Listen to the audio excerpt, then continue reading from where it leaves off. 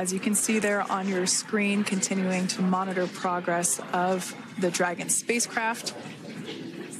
And we're going to stand by for splashdown located in the Gulf of America off the coast of Tallahassee, Florida.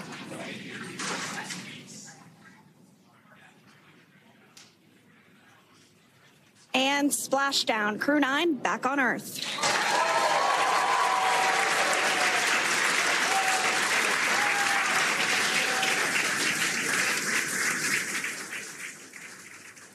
Well, you see it with your own eyes, that spacecraft now safely in the water there. You can see the main chutes now settling into the water. The spacecraft, SpaceX Crew 9 return, as it's being called, 4 astronauts and 3 astronauts and a cosmonaut on board.